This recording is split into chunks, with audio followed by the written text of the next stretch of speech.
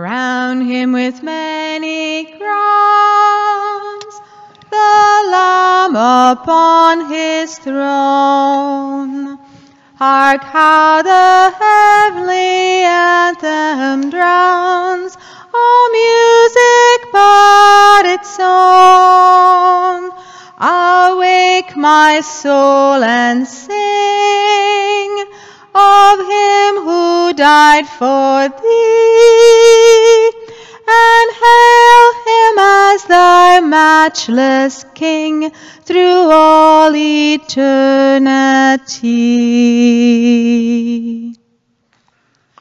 In the name of the Father, and of the Son, and of the Holy Spirit. Amen. The grace of our Lord Jesus Christ, and the love of God, the communion of the Holy Spirit be with you all. And with your spirit. So we'd like to welcome all those who are watching this Mass through YouTube, and just offer up these intentions for all your needs. So brothers and sisters, let us acknowledge our sins and so prepare ourselves to celebrate these sacred mysteries.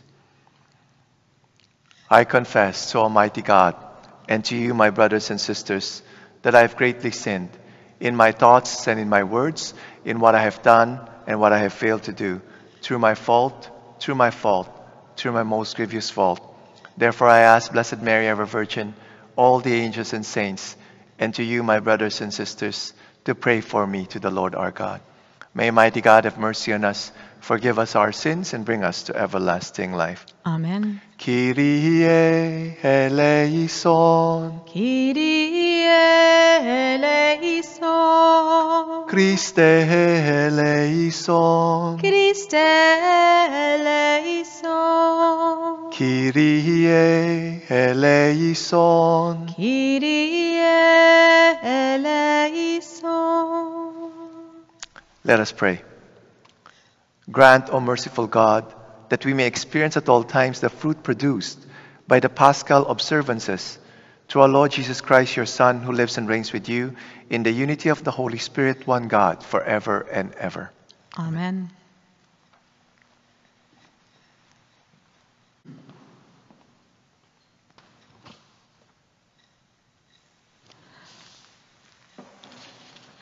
A reading from the Acts of the Apostles. With Paul, we set sail from Troas and took a straight course to Samothrace, the following day to Neapolis, and from there to Philippi, which is a leading city of the district of Macedonia and a Roman colony. We remained in this city for some days. On the Sabbath day, we went outside the gate by the river, where we supposed there was a place of prayer, and we sat down and spoke to the women who had gathered there. A certain woman named Lydia, a worshiper of God, was listening to us. She was from the city of Thyatira and a dealer in purple cloth. The Lord opened her heart to listen eagerly to what was said by Paul. When she and her household were baptized, she urged us, saying, "If you have judged me to be faithful to the Lord, come and stay at my home." And she prevailed upon us. The word of the Lord. Thanks be to God. The response to the psalm. The Lord takes delight in his people. The Lord takes delight in his people. Sing to the Lord a new song, his praise in the assembly of the faithful. Let Israel be glad in its Maker. Let the children of Zion rejoice in their King. The Lord takes delight in his people. Let them praise his name with dancing, making melody to him with tambourine and lyre. For the Lord takes pleasure in his people. He adorns the humble with victory. The Lord takes delight in his people. Let the faithful exult in glory. Let them sing for joy on their couches. Let the high praises of God be in their throats. This is glory for all his faithful ones. The Lord takes delight in his people. Alleluia, alleluia, alleluia. Alleluia, alleluia, alleluia. The Spirit of truth will bear witness to me, says the Lord, and you also will be my witness. Alleluia, alleluia, alleluia.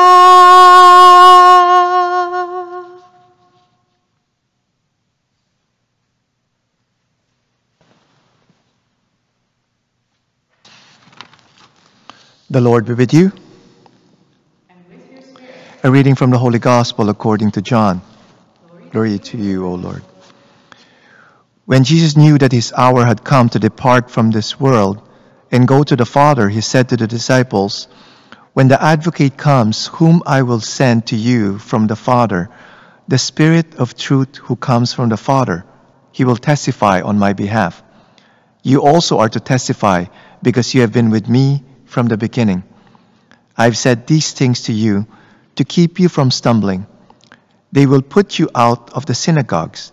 Indeed, an hour is coming when those who kill you will think that by doing so they are offering worship to God. And they will do this because they have not known the Father or me. But I have said these things to you so that when their hour comes, you may remember that I told you about them." The Gospel of the Lord. Praise to you, Lord Jesus Christ. So in our first reading today, we see that Paul and Silas, they were preaching. They were preaching, and there was a lady there. Her name is Lydia. Okay? And it says here, she was a worshiper of God. Okay? And because of that, she was listening intently to Paul and Silas preaching. And the Lord opened her heart to listen eagerly to what was said by Paul. So you see here, Lydia was a worshiper of God. You can't worship God without the Holy Spirit in you. Because in Scripture it says we worship God in spirit and in truth. This is already in Acts chapter 16. Okay? So it means the Pentecost already happened. That is, the apostles and Mary were the first who received the Holy Spirit. The Holy Spirit. But the Holy Spirit was also given to other disciples. So I assume Lydia was one who received this baptism of the Holy Spirit. That's why when she was listening to Paul, the Lord opened her mind to be able to understand fully what Paul was saying and be able to apply it in her life. And for us, the question that I would like to ask all of us is that when we're reading or when we're hearing the Word of God, are we understanding it? Because if we don't understand it, we won't be able to apply it in our life. That's why it's very important for us to be able to understand really what the Lord is saying. Now, I would like to recommend you to do 3 things. First is you need to read Scripture every day, at least 15 minutes. There's a lot of Bibles reading the Scripture in 1 year. You could download it and stick to the plan. Okay, read the Scripture every day, few chapters. Okay, now if you miss 1 day or 2, it's okay. Okay, you don't even need to make up for it. Just the following day, just Be faithful again in reading Scripture. Okay? And because the Scripture, the Word of God is active.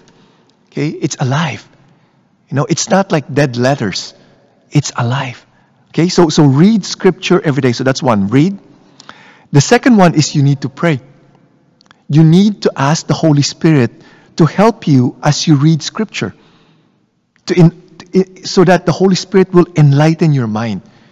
So that the Holy Spirit will give you the gift of wisdom, the gift of understanding, the gift of knowledge, all those things. So that when you read Scripture, you'll be able to understand it. Okay? And be able to apply it in your life. The third thing is, I'll recommend to you is study Scripture. Okay? There's different books that you could read in order to help you study Scripture. One is the Navarre Bible. It's like a Bible study of different scriptures there. So Navarre Bible, that's one. The other one is the Catholic Commentary on Sacred Scripture. Excellent. Some of the authors of those books were my professors in seminary. Okay, so use that.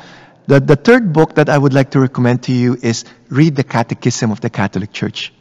When you read the Catechism of the Catholic Church, it explains to you better Scripture based on oral tradition, based on how the Church has interpreted the reading. And also, it's so good. It's so beautiful reading the Catechism of the Catholic Church.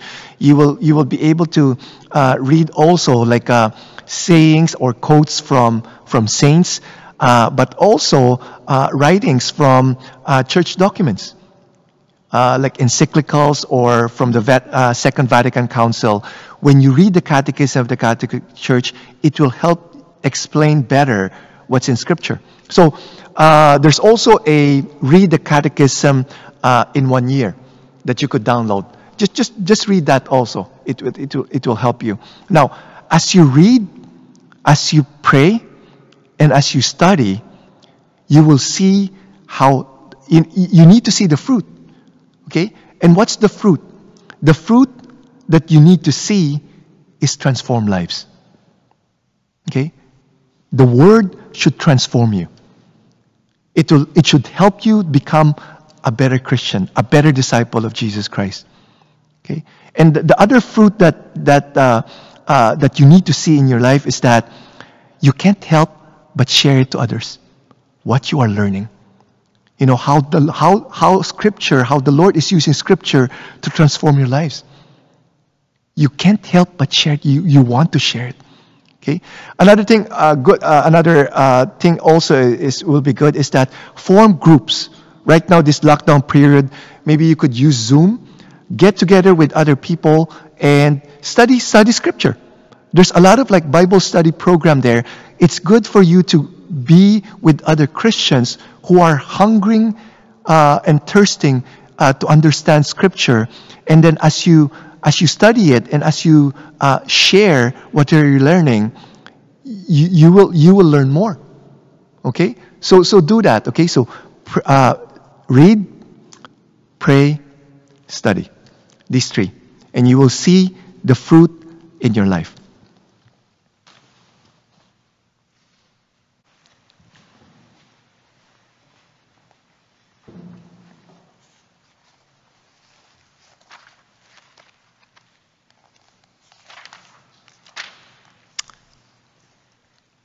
Many have witnessed to their faith by their lives.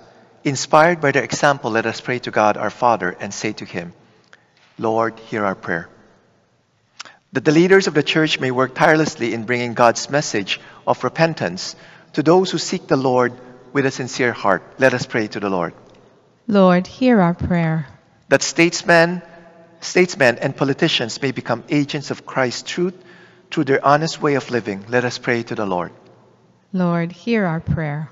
That the trials we experience each day may not discourage us, but that our faith may grow through them. Let us pray to the Lord. Lord, hear our prayer. That the sick may be strong in their faith and persevering in their hope. Let us pray to the Lord. Lord, hear our prayer. That the dead may find peace and happiness in the kingdom of God. Let us pray to the Lord. Lord, hear our prayer. For the special intentions of this Mass, for Father Mark on the anniversary of his priestly ordination.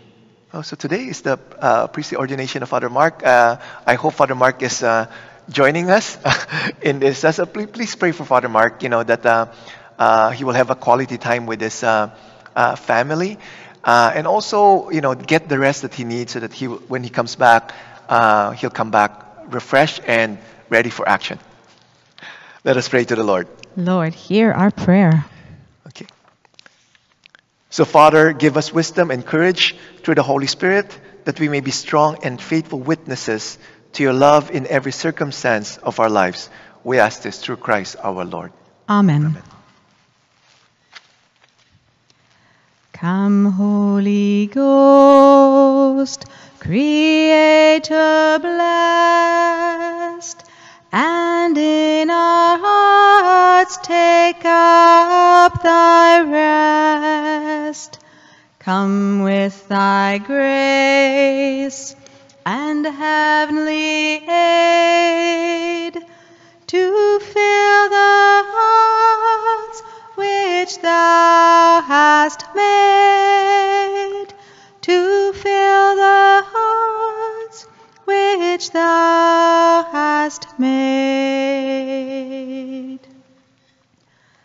O comfort blessed, to thee we cry, thou heavenly gift of God Most High, thou fount of life and fire of love, and sweet anointing from above, and sweet anointing from above.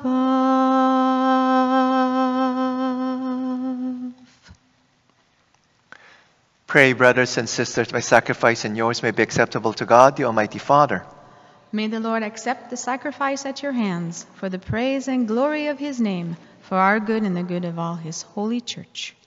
Receive, O Lord, we pray, these offerings of your exultant church, and as you have given her cause for such great gladness, grant also that the gifts we bring may bear fruit in perpetual happiness. Through Christ our Lord. Amen. The Lord be with you. And with your spirit, Lift up your hearts. we lift them up to the Lord. Let us give thanks to the Lord our God. It is right and just. It is truly right and just, our duty and our salvation, at all times to acclaim you, O Lord, but in this time above all to laud you yet more gloriously, when Christ our Passover has been sacrificed. For he is the true Lamb who has taken away the sins of the world. By dying he has destroyed our death, and by rising restored our life. Therefore, overcome with paschal joy, every land, every people exalts in your praise. And even the heavenly powers with the angelic hosts sing together the unending hymn of your glory as they acclaim. Holy, holy, holy Lord God of hosts, heaven and earth are full of your glory. Hosanna in the highest. Blessed is he who comes in the name of the Lord. Hosanna in the highest. You are indeed holy, O Lord, the fount of all holiness. Make holy, therefore, these gifts, we pray, by sending down your Spirit upon them like the dewfall, so that they may become for us the body and blood of our Lord Jesus Christ. At the time he was betrayed and entered willingly into his passion, he took bread, giving thanks, broke it, and gave it to his disciples, saying, "Take this, all of you, and eat of it, for this is my body, which will be given up for you."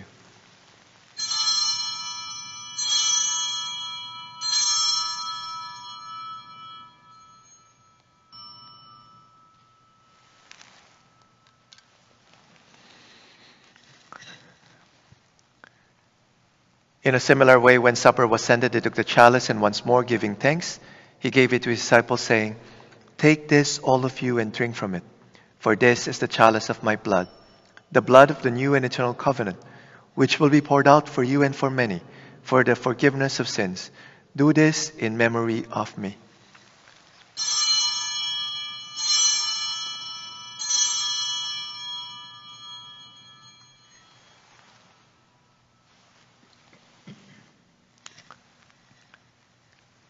The mystery of faith.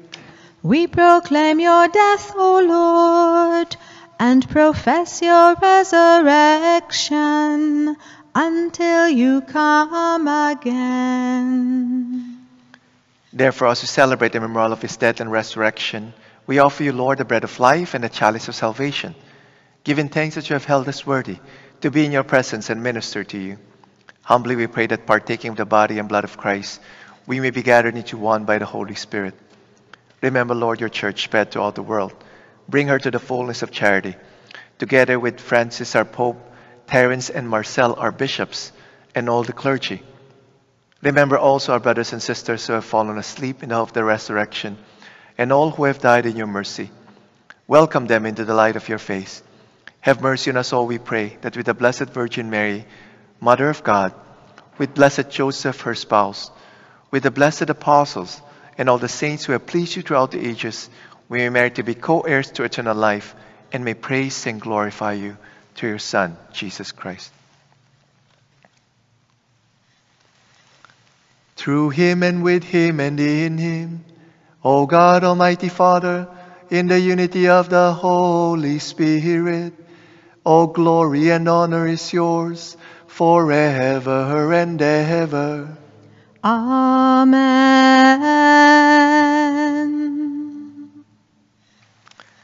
At the Savior's command and formed by divine teaching, we dare to say, Our Father, who art in heaven, hallowed be thy name. Thy kingdom come, thy will be done on earth as it is in heaven. Give us this day our daily bread, and forgive us our trespasses, as we forgive those who trespass against us.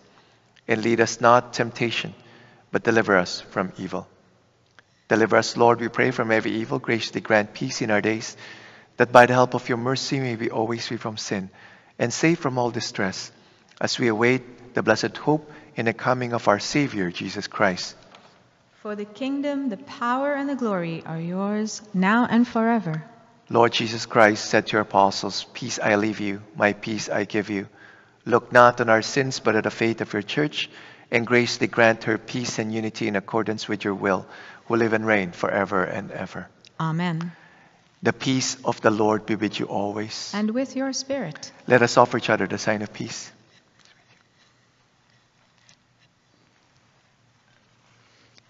Agnus Dei, qui tollis peccata mundi, miserere nobis. Agnus Dei, qui tollis peccata mundi, miserere nobis. Agnus Dei, qui tollis peccata mundi, dona nobis pacem.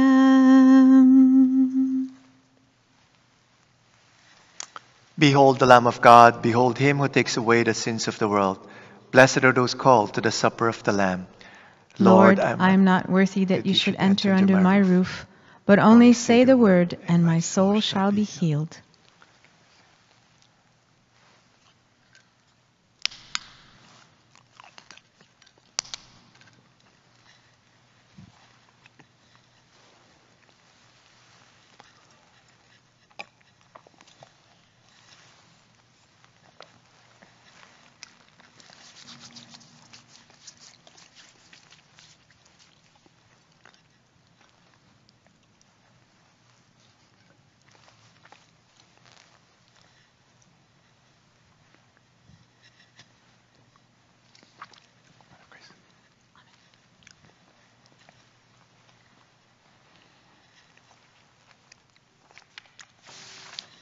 Act of spiritual communion. My Jesus, I believe that you are present in the most holy sacrament. I love you above all things, and I desire to receive you into my soul. Since I cannot at this moment receive you sacramentally, come at least spiritually into my heart. I embrace you as if you're already there and unite myself wholly to you. Never permit me to be separated from you. Amen.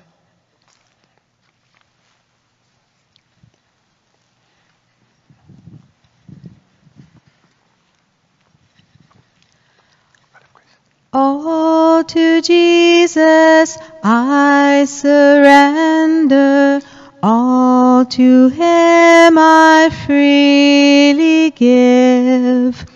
I will ever love and trust him, in his presence daily live. I surrender all, I surrender all to thee, my blessed Savior, I surrender all to Jesus I surrender. Lord, I give myself to thee. Fill me with thy love and power. Let thy blessing flow from me. I surrender all. I surrender all to thee, my blessed Savior, I surrender all. Let us pray. Look with kindness upon your people, O Lord, and grant, we pray, that those you were pleased to renew by eternal mysteries may attain in their flesh the incorruptible glory of the resurrection, through Christ our Lord. Amen. Amen. Yeah, so just like to encourage everyone to greet Father Mark. Happy ordination for him. You know, he's been a very powerful instrument by God, especially to me. You know, he has mentored me so much this past few months. And just continue to pray for him, you know, that the Lord will continue to use him in a very powerful way to bring many souls to Christ, to him. And just greet him a happy anniversary. And we miss him, you know. He'll be coming back to this parish next week. Okay. The Lord be with you. And with your spirit. May Almighty God bless you, the Father, and the Son, and the Holy Spirit. Amen. Go in peace. Thanks be to God. Saint Michael the Archangel, defend us in battle. Be our safeguard against the wickedness and snares of the devil. May God rebuke him, we humbly pray. And do thou, O Prince of the heavenly hosts, by the power of God, cast into hell Satan and all evil spirits who prowl about the world, seeking the ruin of souls. Amen. Crown him the Lord of love. Behold his hands and side, rich wounds yet visible above, in beauty glorified. All hail, Redeemer, hail, for thou hast died for me. Thy praise shall never, never fail throughout eternity.